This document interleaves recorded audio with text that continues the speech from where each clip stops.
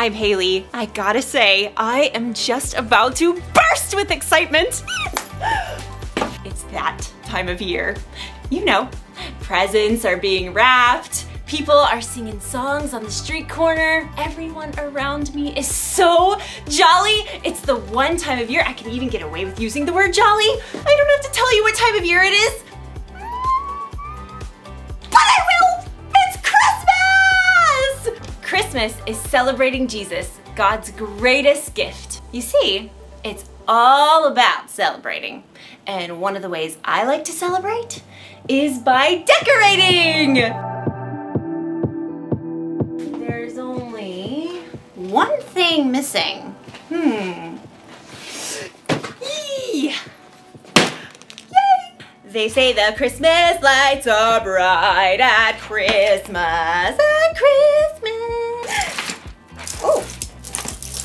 Oh my, Whoa, well, this is a mess. Oh, come on.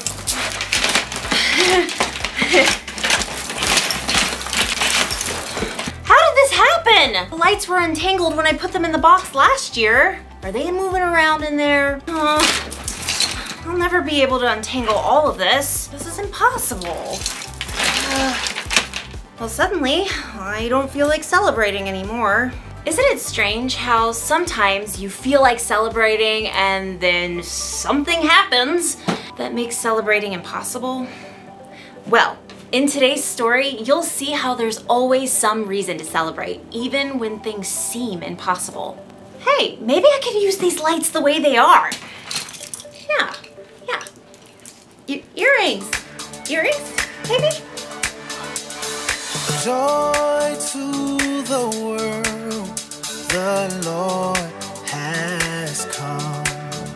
Let earth receive her King.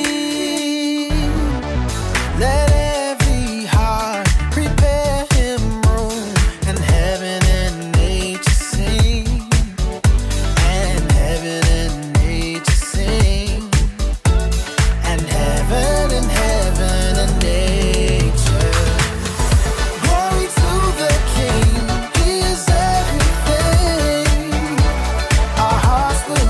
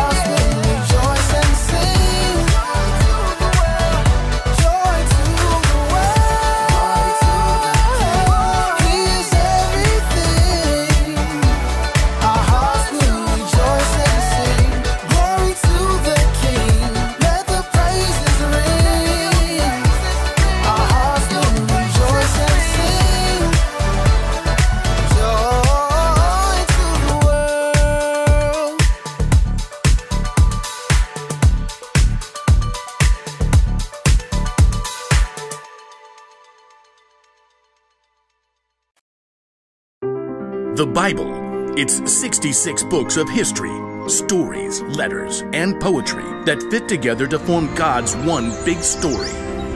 The epic adventure of how He created us and loves us so much that He made a way to rescue us. As we travel through the Bible, from Genesis to Revelation, we discover people who met God and found their lives changed forever. Now, for an amazing story, inspired by the book of Luke, chapter 1. Zechariah and Elizabeth lived in the hill country of Judah.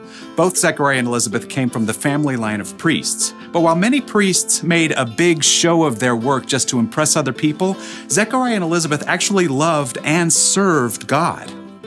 Dear God, help us to follow your commands in all we say and do. And please, please give us a child. Through many long years, Zechariah and Elizabeth had been unable to have children.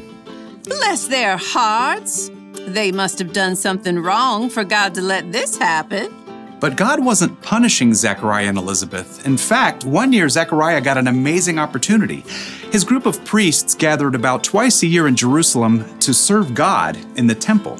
Zechariah, you've been chosen. Me? To go inside the holy place? Each year, one priest was selected to enter the temple and burn incense before God. Now, with 1,000 priests in this group, this could have been a once-in-a-lifetime opportunity. Wow. Okay, I'm ready.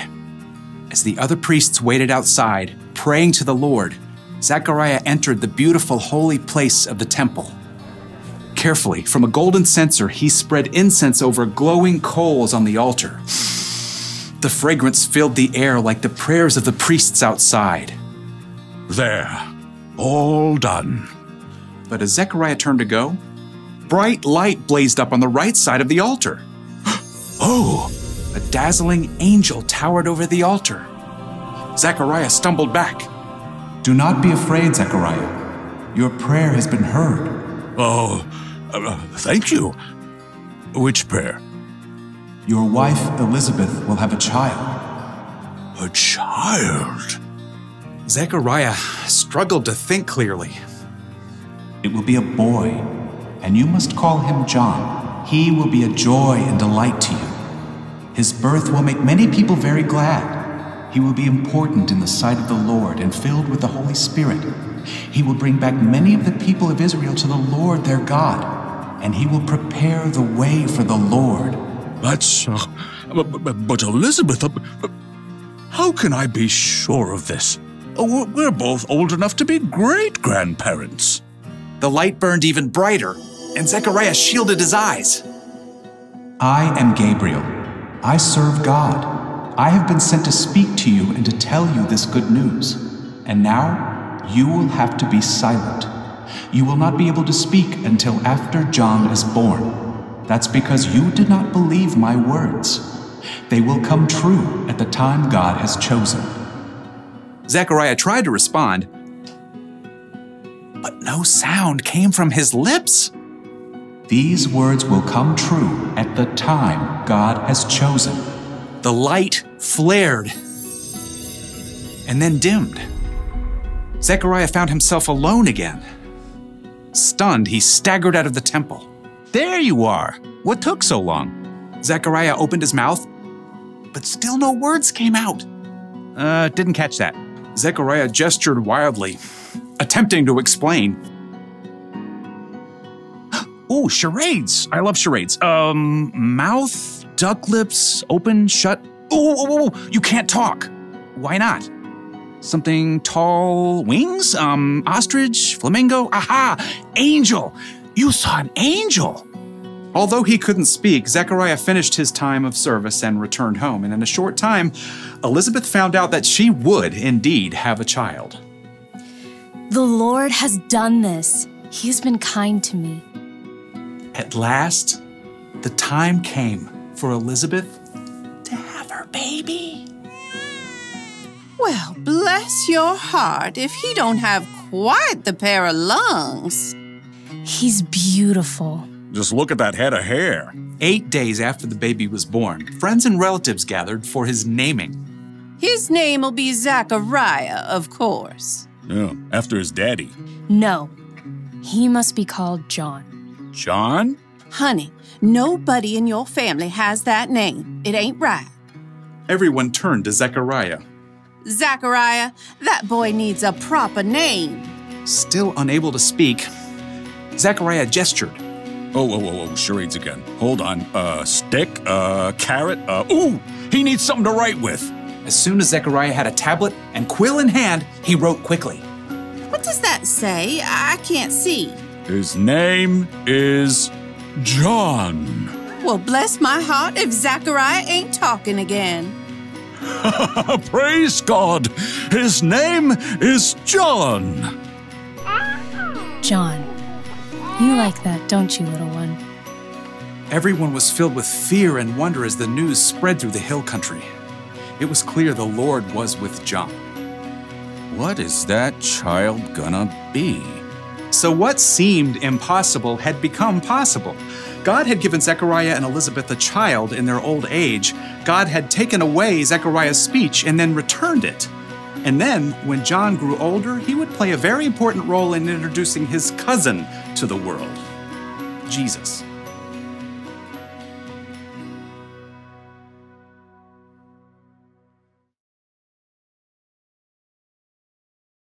As I was thinking about today's story, an idea occurred to me. One thing I can celebrate today. So Zechariah and Elizabeth were too old to have children. It was impossible. But God made it happen. They had John, who would grow up to introduce his cousin, Jesus, to the world. Nothing is impossible for God. He can do anything. Here's why that's worth celebrating. There are things in our lives that seem impossible. Could be a tough subject at school. Could be a problem you're having at home, or a disagreement you're having with a friend. Your problem could be so bad you think you'll never be able to untangle it. But if God is able to give life, then He's able to give you knowledge and wisdom to get through that tough subject in school. If God is powerful enough to control the weather, then He's powerful enough to help you weather any storms that come your way. And if God can bring peace to the whole world through the sacrifice of His Son, then He can bring peace to your life and in your relationships. God can do anything. So, here's the one thing to remember today. Celebrate because God can do anything. I'm not sure if God will physically come down here and do something about my problem, but if He can create the universe from nothing, then I believe that He can give me the patience, determination, and creativity I need to untangle these lights. And that makes me want to celebrate. Yee! Merry Christmas! Here goes. See you next time.